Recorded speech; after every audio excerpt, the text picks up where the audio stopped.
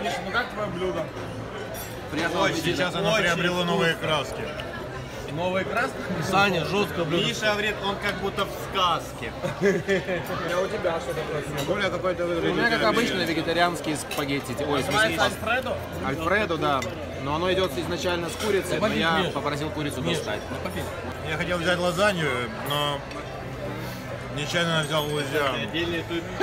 Паста луизиану. Ну а ты доволен лузианью? Лузианью. Ты рад, что перепутал? Я хотел увидеть меньше макарон и больше соуса. А увидел? Увидел много макарон и мало соуса. У нас пюрешечка с грибами.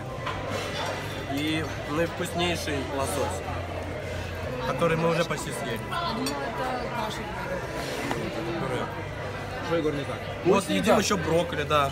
Брокколи очень вкусный, все говорят, только я их не попробовал. Ты не кушаешь брокколи? Это же витамины. Ну вот у тебя спортивная диета, тебе надо пробовать. У меня спортивная диета, это чизбургер. Понял, что у тебя? А? Океанический красный тунец Да. с соусом васаби, отварным рисом, кусочками гороха и фасоль. А также добавили немножечко креветок. Вы наслаждаетесь вашим блюдом? Когда я ем, я глух и нем. Ладно, мы перейдем к главному герою сегодняшнего вечера. Это мак н чиз. Да? Неужели это знаменитый мак н чиз? Это макароны с сыром. Саня, у тебя просто завтрак, да? Ну, в принципе, сейчас утро по Украине скоро. Я следую традициям. Ненька, украинку. Украинку.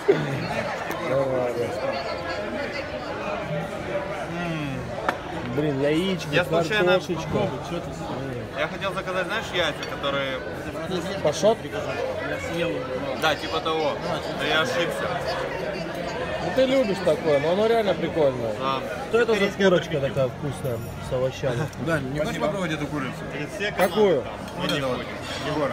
Хочу, а что нет? Очень крутая, говорят. Мне нравится, там вкусно, Можно но я это? не могу смотреть на это. Я жить буду Я после так этого? мерзко кушать это мясо. А что вы сделаете вдвоем? На него оно такое... Давай, рискни. Это очень вкусно. С Панда Экспресс привезли.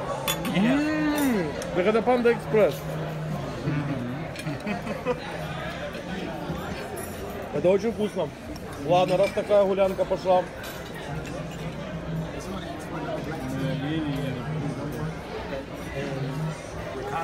Вот я съел. И Даня съел. Вот, ты съел.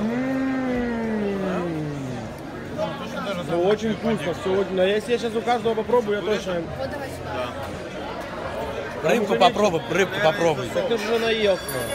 Ну так в смысле, вот же есть рыбка, А ты попробуй. есть уже не будешь, что ли? Буду, но я доем. Пюрешка вкусная очень. Ладно. А вот семейка у нас тут рядом сидит. Оу.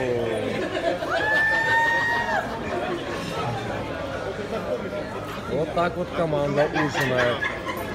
Завтра у нас уже праки. Послезавтра настраиваемся на чемпионат. И послезавтра играем в турнир. Я себе купил, ребята, кроссовки. Вот такие вот. Adidas. Прикольная, очень прикольная модель. Стоила что-то 140, по-моему, 150 баксов. Мне очень понравилось. Пакет. Пакеты поднимем. Но еще, ребят, есть кепка.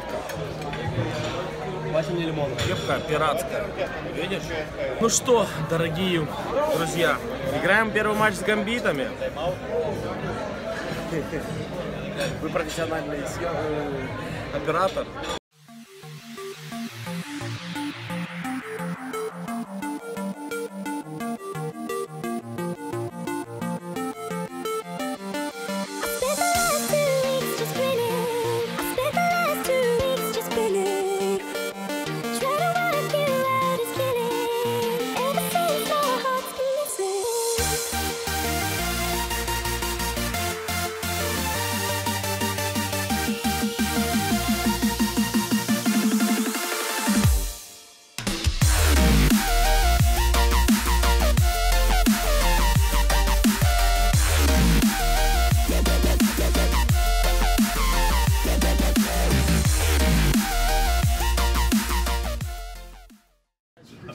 понимали, проиграем мы, а?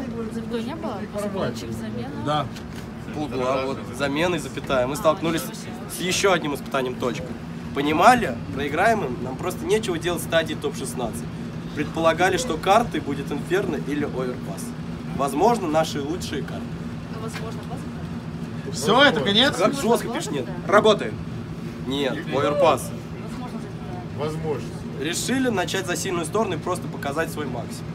Перед нами играли КБФ и показали нам пример заряженности на игру и победу. В играх до этого мы и близко не горели победой так, как горели они. Мы использовали даже наш боевой клич. Хотели биться за каждый раунд, что отделял нас от следующей стадии. Результат все знают. Довольны ли мы? Наверное, нет. Мы жаждем реванша, в первую очередь, за столь разгромное поражение. Хотим побед над большими командами. Мы будем упорно работать в оставшиеся 3 дня, чтобы устранить проявившиеся проблемы. Сделаем все, чтобы иметь шанс пройти еще дальше. Вперед, команда! Михаил. Это такой алабай. Не, реально красиво написано. Миш, скажите пару слов. Да я все уже написал. Что, добавить нечего. Вы пили? Не, я уже не пью 3-ю неделю. Почему? Господа, похлопаем. Вот это наш тренер. Держусь, держусь. Просто, я не знаю, Просто алкоголик. Я алкоголик, я не пью 3-ю неделю. Почему вы не пьете 3-ю неделю? Почему? Да, слишком близко камера. Вот так как раз хорошо. Чтобы заработать 100 миллионов, Я с любя. получить чистое тело. Иван, вы служили? Ага, я пил 2 дня шоты. Наваливал. Вообще ничего не понял. С Ликвид играли, а все как в тумане. Что там Миша писал, я вообще не понимаю. Прыгает, бегает, все орут. Что происходит, вообще непонятно. Вообще. Ужас, ужас.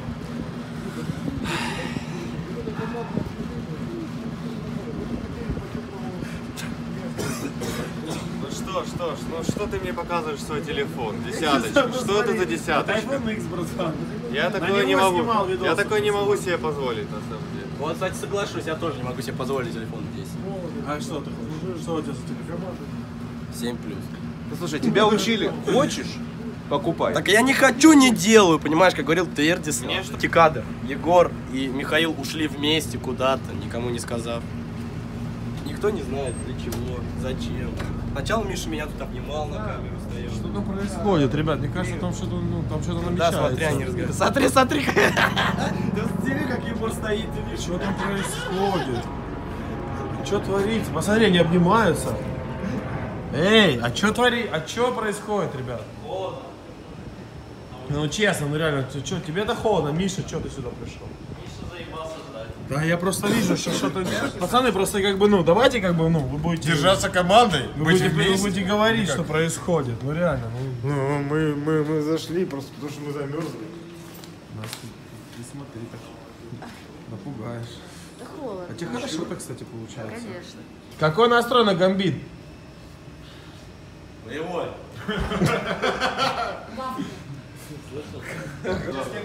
Что ты сел, пиздец? Не знаю, я здесь... Я на айфоне X сижу. Я тебя в ответ сейчас. Я сижу на айфоне X, брат.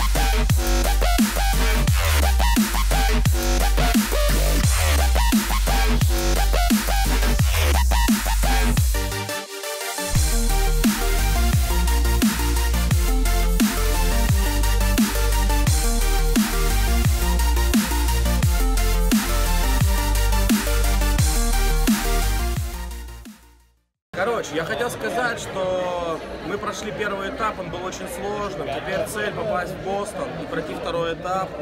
Я снимаю разные видосики по возможности. Если у вас есть какие-то вопросы, которые вас интересуют, или вы бы хотели что-то увидеть в новых выпусках, пишите в комментариях, периодически все читаем.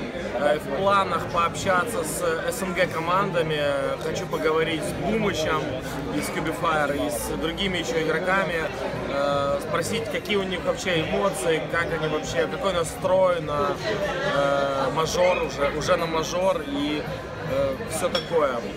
Что еще было? Тимспики, ребят.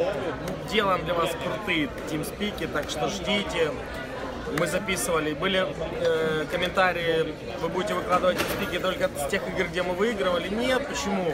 В тех играх, где мы проигрывали, мы тоже выложим. Я не говорю о том, что мы будем выкладывать целиком, но сделаем крутые нарезки. Я думаю, что вам будет это интересно. Ставьте лайки. Кстати, вот в том видео, где я вас просил вместе с Flamie, вы поставили целых 18 тысяч. Это круто, потому что обычно всего 10 тысяч.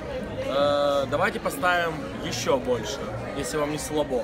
А я для вас буду запилить крутой контент. Ставьте лайки, сука.